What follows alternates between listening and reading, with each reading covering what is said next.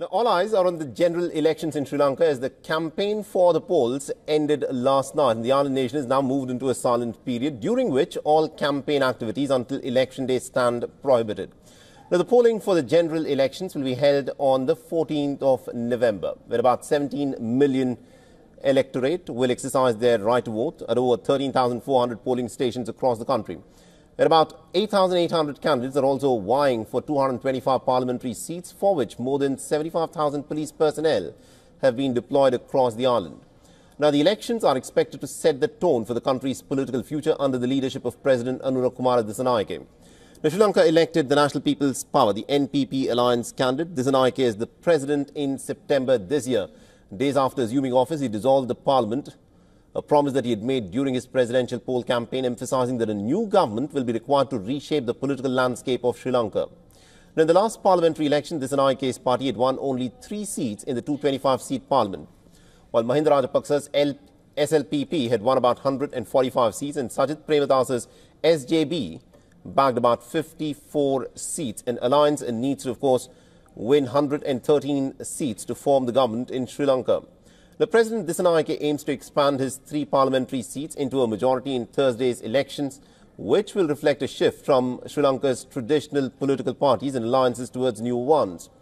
Now, the National People's Power, the NPP alliance, established in 2019, is being led by the People's Liberation Front, or President Disanayake's Janata Vimukti Perumuna. The opposition leader, Sajith Premadasa's party, Samaji Jana Balavage, is expected to be the NPP's main challenger, as some candidates within the Sri Lanka Muslim Congress, which is one of the major Muslim political parties, have joined the SJB. Now, the SJB, remember, is a breakaway faction of the United National Party, some members of which will contest under the banner of the New Democrat Party alliance, under which the former President Wickremesinghe had contested the presidential elections.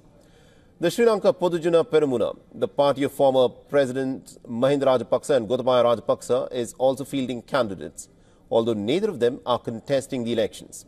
Now, Dissanayake had won the presidential election on a populist wave, reflecting the middle-class sentiment against corruption and public anger over the island's 2022 economic meltdown.